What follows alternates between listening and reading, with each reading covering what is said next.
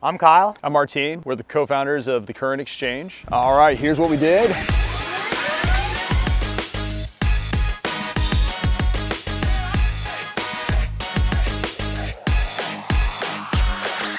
Been friends for a very long time. Sat down one day, we weren't happy with our jobs. Left the corporate world and never looked back. The Porsche with its rear engine, transaxle in the back, really melded well with the placement and packaging of an EV car. We are focusing on doing conversions on Porsches that are G series, 76 to 89.5, which this one is, 89.5 up to 94, which is the 964. Any of those years and we'll convert it. This is a completely ground up built system by AMPERE EV out of Atlanta, Georgia. We had ordered with a different company. They never delivered. We went to SEMA a couple years back. Last booth we visited was a company called AMPERE EV.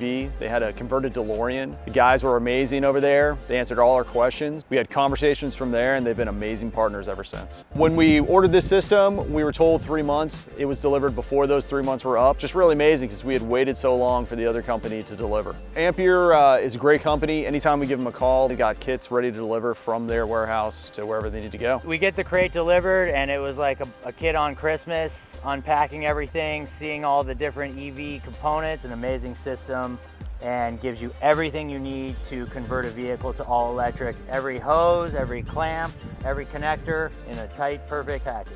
All right, here's what we did. So we have anything orange is a high voltage wire. All of that comes with it, all the connectors. You don't have to hunt those down. Touch safe, you know, we can touch right now. There's no power going through that. So it's nice that you don't have to worry. 42 kilowatt hour battery system. We have battery here, one below, and then one out front where the gas tank used to be. This is the high voltage junction box right here, distributes all the power to all the system in the car. And then this is the fast charging CCS junction box. Get you back up to 80% in about 20 minutes, back on the road. AMPERE, they provide all of this system. It's all OEM level, fully engineered throughout. Of course, it was up to us to get it into a Porsche 911. So that's where our design engineer comes in.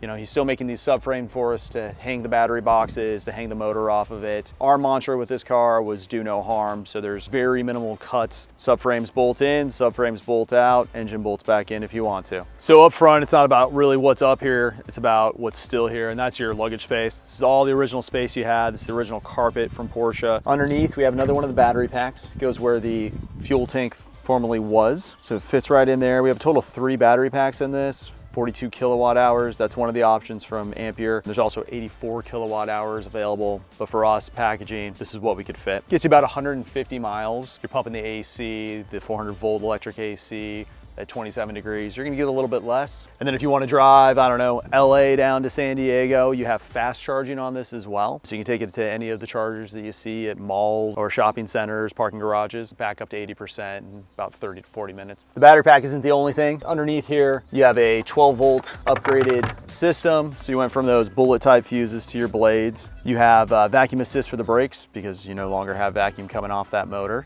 On this vehicle, we also take the step of upgrading the 12 volt to a lithium ion, so you never have the 12 volt holding you back. So you got a lithium ion battery in there as well. Down below you have the optional 400 volt AC from AMPERE. Great addition. It blows colder than this car's AC ever blew before.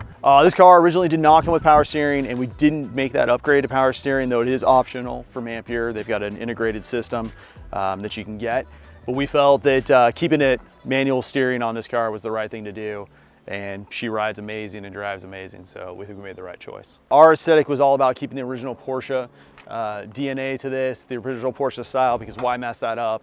When you look at it from the outside, you can't tell that anything's been done, but then it's all about the little things on the inside.